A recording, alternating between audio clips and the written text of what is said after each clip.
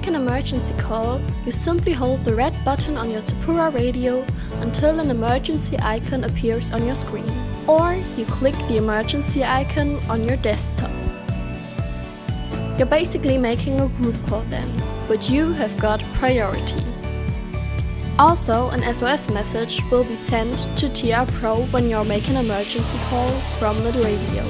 The call will end automatically. All calls will be recorded in the emergency journal section.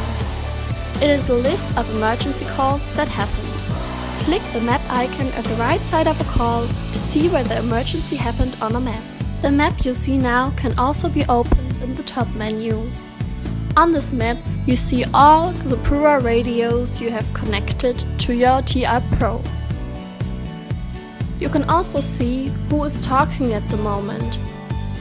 It is very important if you have a lot of radios on your map, so you can find radios better.